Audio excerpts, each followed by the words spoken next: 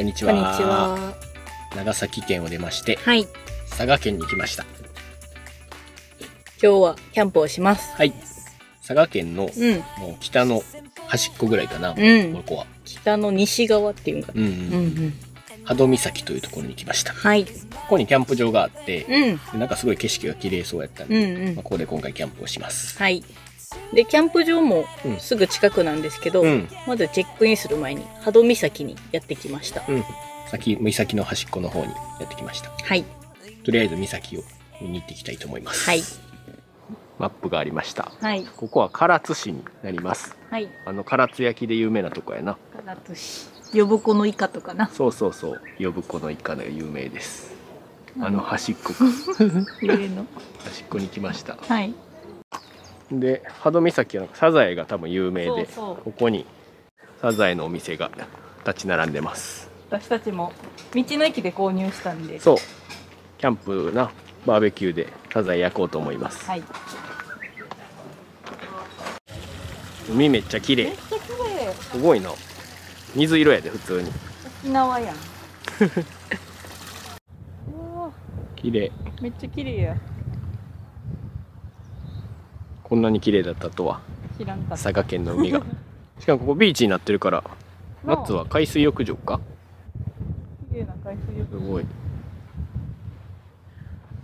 ごい。綺麗や。そしてここも恋人の聖地でした。恋人の聖地。日本全国にいくつあるのでしょうか。めっちゃあるよね。あ、でもここは例の室戸岬と一緒で、あ、桂由美さん看板が。室戸岬と一緒や。岬つながりやから。な。この旅で何回も岬を訪れてんな。日本はやっぱ島国やからこういうとこ多いな。岬だらけ。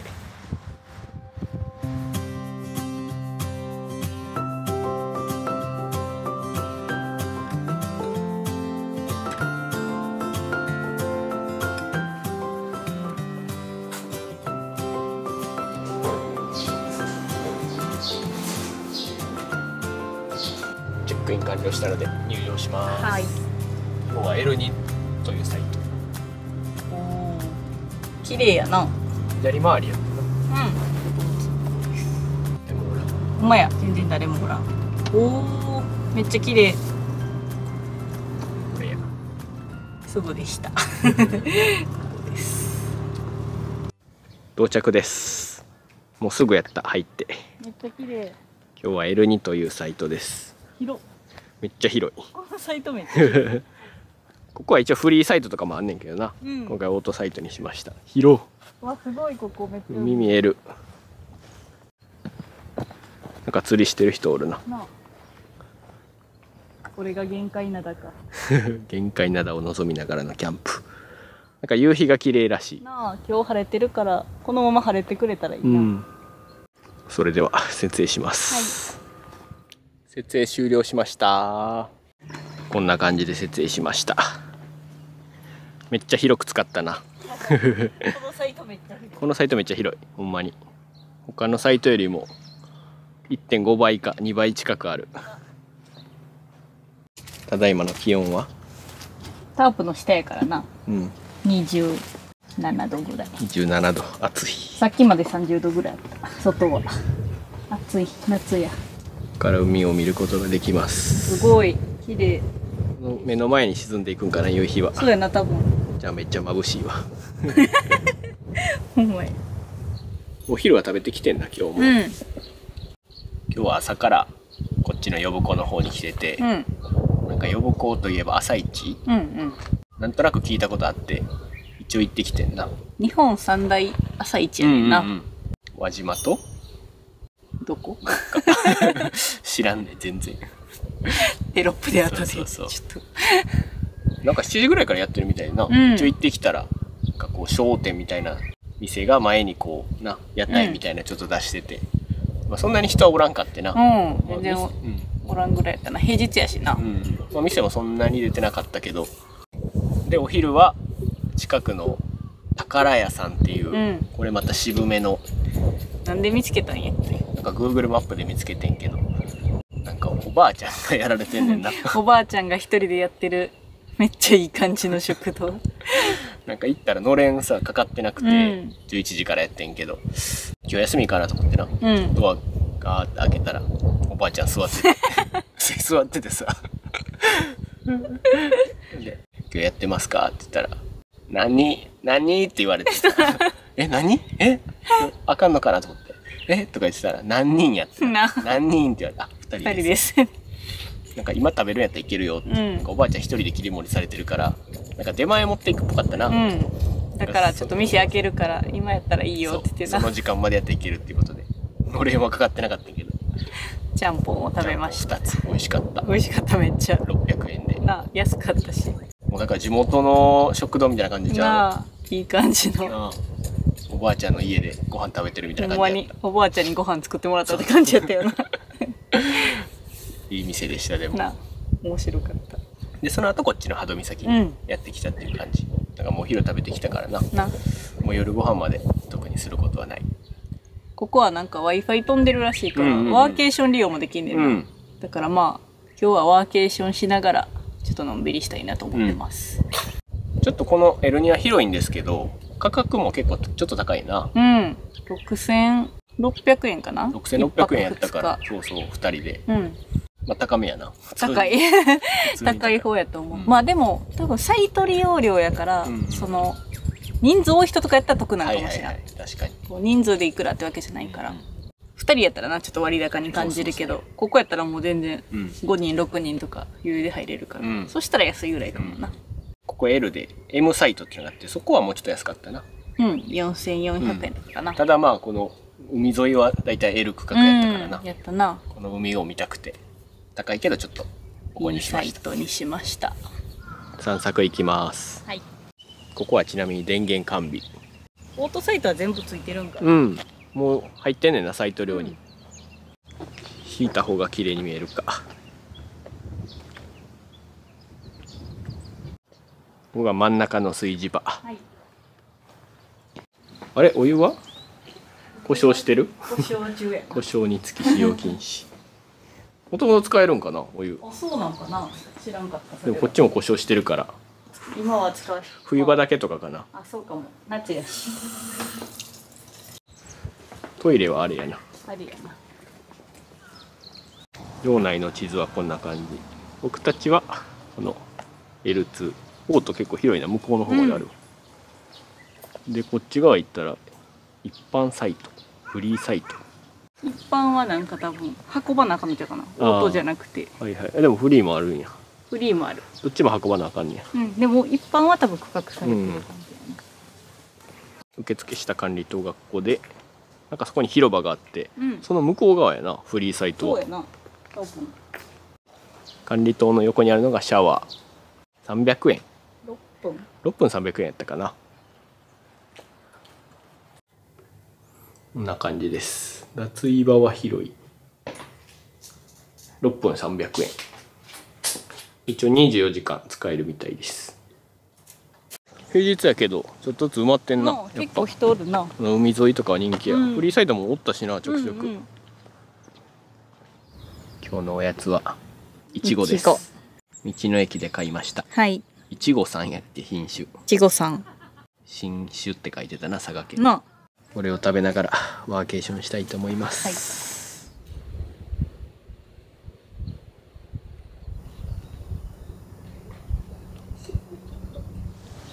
時刻は夕方5時半。ワーケーション終了しました。舞踊対策で。なんか舞踊がいそうやってんな。着替えました。夜は恒例の BBQ なので、そろそろ炭の準備をします。バーベキューの食材準備中。そしてこれドライブイン鳥伊万里鳥飯の素。なんか昨日な伊万里に滞在してたんですけど、こういうドライブイン鳥というお店があんねんな。なんか多分有名なんかな。地元で人気のそうお店みたいな感じで、焼き鳥というか、焼肉の焼き鳥バージョンのお店で、この鶏飯っていうのも有名みたいでな。これも食べてんな。焼き飯の鶏バージョンみたいな感じ。あっさりしてたけど、それ美味しかったからな。これともう一個なんかスープも売ってて、鶏飯に鶏スープっていうのもついてきてたんですけど、それも美味しかったから、この鶏飯の素と鶏スープ両方買った。はい。昨日な、実際お店で夜は食べて、このお土産買ってきたって感じやな。なんかめっちゃ面白い店やった。なんか地元の人かな、めっちゃ賑わってたよな。めっちゃ人気やった。平日やけどすごかった。でも分かる、なんか地元に愛されそうなお店やったな。面白い店って感じやった。でもこれスーパーでも売ってたもんな。そうそう。今日この辺りのスーパー行ったんですけど、そこでも売ってたから。そうやね。有名なんかもしな、佐賀では。すごいよ。めっちゃ美味しかったけどな。安かった。水晶美味しかった。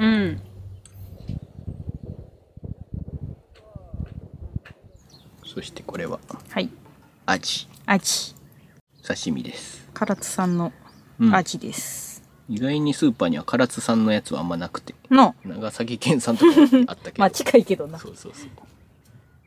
今日はめちゃくちゃ豪華です。すごいなんか適当に並べてみたけど、ぐちゃぐちゃにけど、とりあえずこれがちょっと寄ってるけど、佐賀牛の薄切り。なんか焼肉用あんまなかったんな。野菜と、そしてサザエ。これは道の駅で買いました。個数で買いました。あとこれが伊万里ハンバーグ。そう、伊万里牛のハンバーグ。これは違う道の駅。道の駅はしごした。ほんでこれさっきのな、アジのお刺身。すごいゴージャスです。で鶏飯あるからな。めっちゃ多い。今日は多分日本一周中最後のキャンプということで、ラストキャンプです。多分最後のバーベキューやから豪華です。夕日がだんだんと沈んできた。7時半ぐらいに沈むんかな。綺麗そう。綺麗。サザエいっちゃう？サザエ焼き始める。すごいな、これめっちゃ大きいサザエやった。2つで450円ぐらい。300グラム。1キロ1500円やったな。動いてたな、カットで。普通に動いてた。でか。なんか波戸岬の名物らしいの。よく取れるのかな。とりあえず乾杯します。はい。朝日生ジョッキ缶。泡が。来た？おお、すごいやん、そっち。こっちはゆっくり。いけるいける。乾杯する前に飲んじゃった。乾杯。乾杯。冷えてる。美味しい。美味しい。ラストキャンプです。ラストキャンプに乾杯。夕日を見ながら。夕日めっちゃ綺麗やな、やっぱり。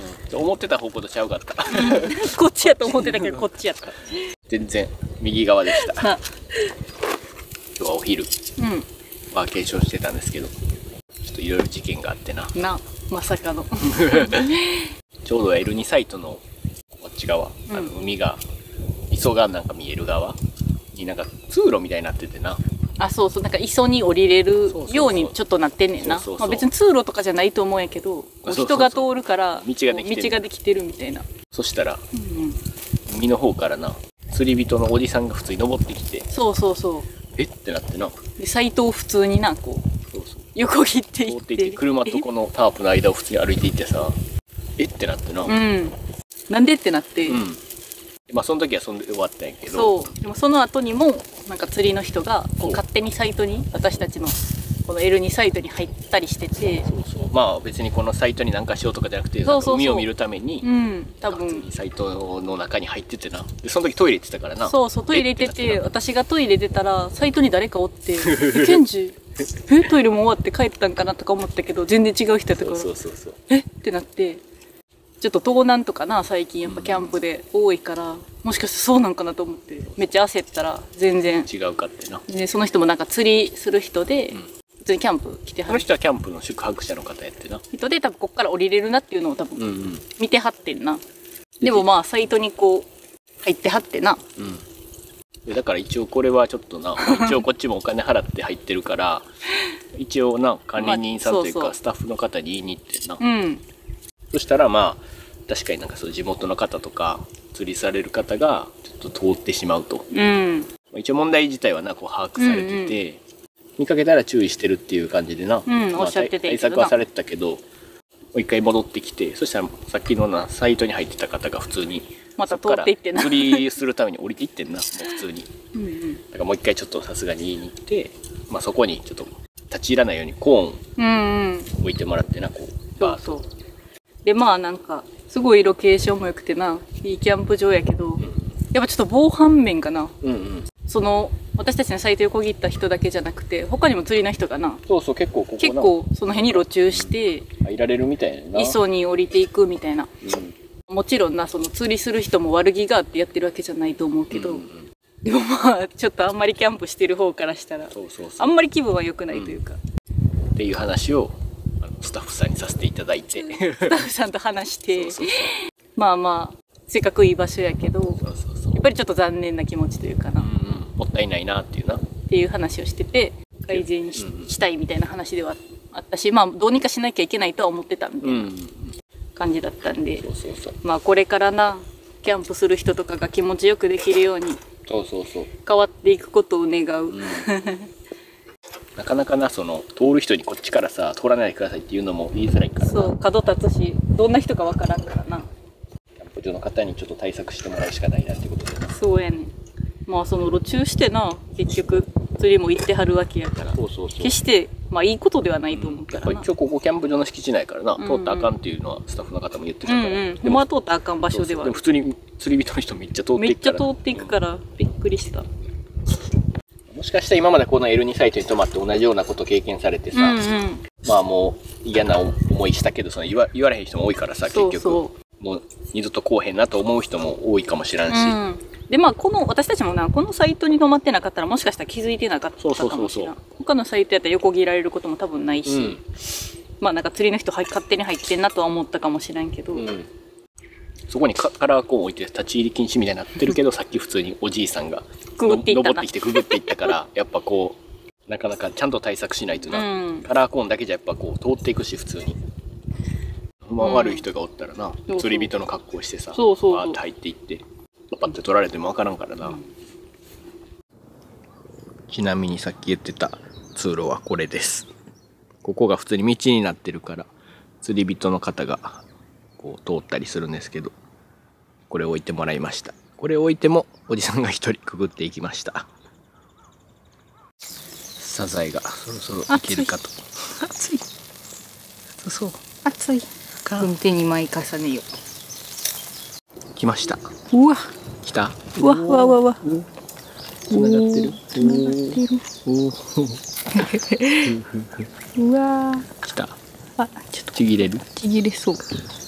おお、ついてる。下の木のまで。うわ、でかっ。長い。グロいぞ、なんか。グロい。すごいで、めっちゃでかい。すごいな。巻いてる。美味しい。なんか濃い。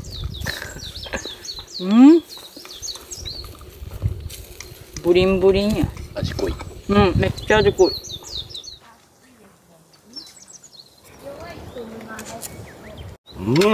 すごくない？弾力がすごい。な。味濃いよね。美味しい。な。貝そんな過ぎちゃうけど、これは美味しいよ。ご飯が炊き終わりました。はい。この鶏飯の素は炊いたご飯にかけると。一応これをお湯で3分温めて。うわ、なんか汁が出てきた。おお、具材が。これであれに近づくんや。食べたやつに。混ぜたらいいんや。簡単やな。鶏飯完成。見た目は結構近いんかな。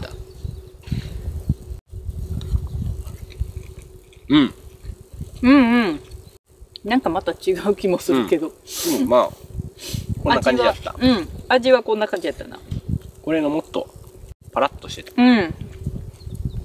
もっとチャーハンっぽい感じだったな。まあでも味はこんな感じだった。美味しい。美味しい。さすがドライブイン鳥。ソウルフード。でも今里ではもう一番人気ぐらいのお店やったな。すごい混んでたもん。出た。バーベ終了です。はい。ごちそうさまでした。美味しかった。お腹いっぱい。お片付けしてお風風呂入って寝ます。はい。おやすみなさい。また明日。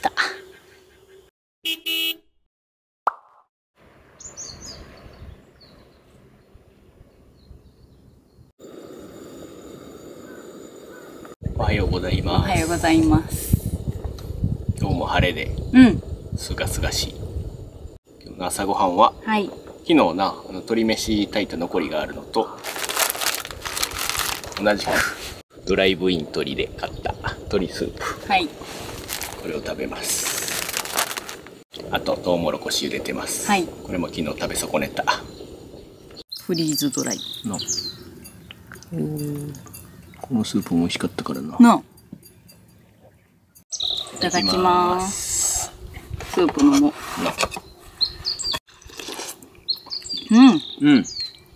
こんなんやった。こんなんやった。これは再現度高いな。美味しい。美味しい。ちょっと濃いめのスープな。ドライブイン鳥話で、ちょっと偶然奇跡的なことが起きて、僕たちの動画を見てる方はもしかしたらご存知の方多いかもしれないんですけど、今同じく日本一周をされてるライクサタデーさんというチャンネルのご夫婦がな、いらっしゃって、でインスタとかな、フォローさせていただいてるんですけど、昨日の夜スマホ見てたら、そのライサタさんがストーリー上げてたな、インスタで。で、どことは書いてなかったんけどな。めっちゃドライブイン鳥やってんな。ドライブイン鳥のもう焼肉の写真をストーリーで上げてて。結構なお店も特徴的な感じやから、見た瞬間にうわーってなって。まさにこの鳥飯がな、そうそうそう。映ってて。ちょうどな、昨日上げてらっしゃって、僕たちは一昨日行ったとこやったからな。そうそうそう。だからちょっと DM してな。ほんだらめちゃくちゃ近くにいて、奇跡が起きた。こういう奇跡。こんな日本一周してんのにさ、こんな狭いエリアでおることないから。しかもな、前もな、佐渡に行った時に、その日にな、行かれてはってんな、ライサタさんも佐渡に。後で、ライサタさん動画を見て、夕日がな、その日結構印象的やった。同じちゃうってなってな。なんか雲の感じが一緒やね。聞いたら特徴的な雲が出てて。で、それも聞いたら同じ日やってな。びっくりしたよな。その佐渡では同じ日に佐渡にいたんですけど、別にすれ違うこともなくな、すれ違ったらわかるから、ニアミスしてたんですけど、まさかな、この九州の佐賀県において、一日違いでドライブイン取りに行くという。しかも私たちこの後、呼子にな、イカを食べに行こうと思ってるんですけど、なんかライサタさんも今日、呼子にいるらしいから、もしかしたら、ばったり会うかも。わからんけど。ゴードンミラーを探しながら、呼子を回りたいと思います。呼子で会えるのか。会えないのか。ごちそうさまでした。ここはチェックアウト11時で、今9時前ぐらい。まあぼちぼち片付けしながら撤収します。撤収終了しました。イカを食べに行きます。今回やってきたのは、マンボウというお店です。海中魚処。見ての通り、なんか海の中に、海の上にあります。海の上にあるレストランみたいな、ちょっと面白そうなところだったので、ここに来ました。多分呼子で有名な店何個かあってな。一番有名なのは川太郎かな。そこはなんか福岡が本店で、そっち行ったことあんねんな。行ったことあります。だから今日はこっちに来てみました。初めて。あそこに店の横になんか生けすみたいなのある。お店の方が普通にあそこ歩いてる。海生けす。船です。船や。メニューは一番高いのはこのイカ三昧2400円、イカコース3300円、イカ丼。なんかここはイカシューマイ発祥の店って書いてたけどな。イカシューマイどれ？あ、こういうのや。これイカシューマイ、コースはついてるんや。ちょっと贅沢なランチです。入り口入ってすぐイケスがありました。席は下。すごい地下に降りたから水中です。入りました。下に降りたから。これ海の中よな。窓の外が海の中。これ魚通ることあんのかな。あんのかな。あ、ちょっと水面が見える。お、あ、来た。今のちっちゃい魚やった。来るんや時々。時々魚くる。イカコース3300円を2つにしました。めっちゃついてんね。めっちゃついてる。お作りとか天ぷら、イカシューマイまで。美味しそう。イカシューマイ。おお。美味しそう。ました。うわでかっ。動いてる。ギョギョギョ。ギョギョギョギョギョ。うわ面白い。すごい。2人分。うわすごくない？すごい。やばい、めっちゃでかい。ちょっと怖い。これを後でまあ天ぷらにしてくれるな、このゲソとか。ゲソは。あ、すごい。いただきます。いただきます。めっちゃ動いた。でかい。なあ、大きいな。うわ、2切れ。透明です。失礼します。失礼しちゃいます。生きてる。うわ、めっちゃ綺麗、透明。めっちゃ歯ごたえある。すごい。これ弾力すごい。うまい。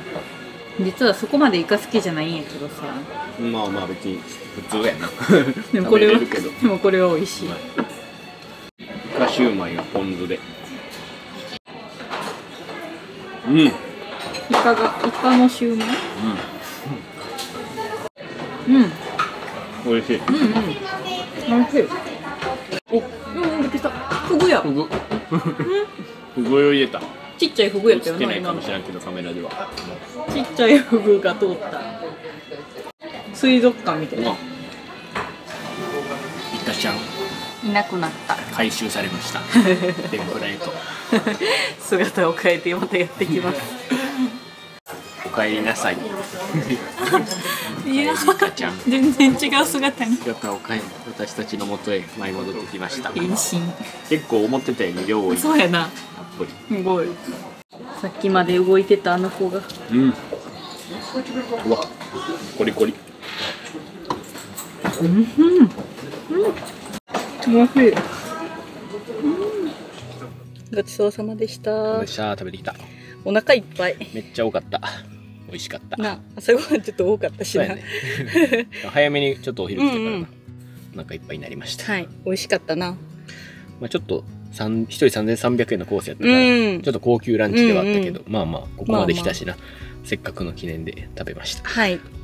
面白かったな。水槽があって、なんかフグが一回な、ちょっと動画には収められなかったんですけど、3匹おーって通って。ちょっとエンタメ性がある。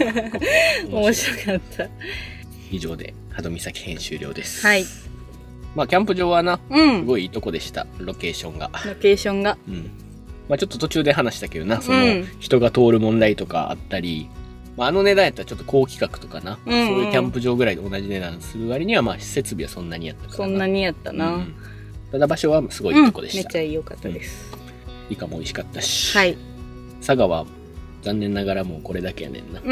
これでもう出ようと思っていて、あと福岡にちょっと寄って、もう九州は出ようと思ってます。福岡は多分動画、そうやな。福岡もまあもうほんま何回も来たことあって、もう月1回以上行ってたよな、ケンジは。出張で福岡に月1回来てたから。私もたまに便乗して行ったりしてな。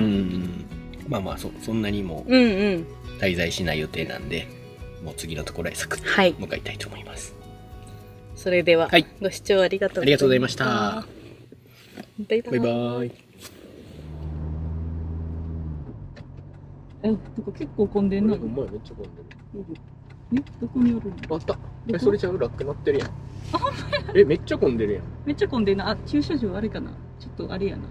思ってたよりいかった。思ってたよりこんな感じ。めっちゃおもろい。おもろいんだけど。おもろい。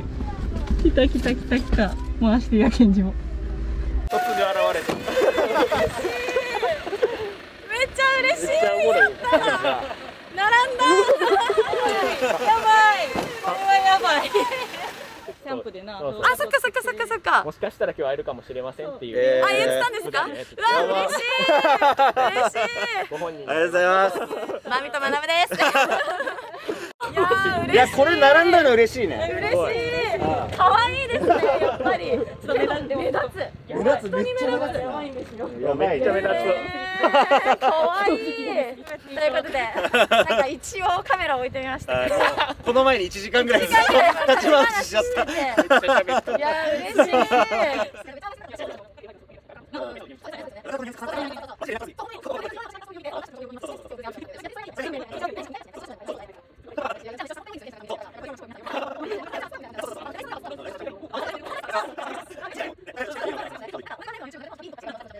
2時間ぐらい立ち話してた。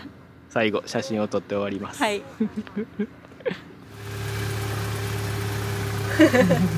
さよなら。ありがとうございます。さよなら。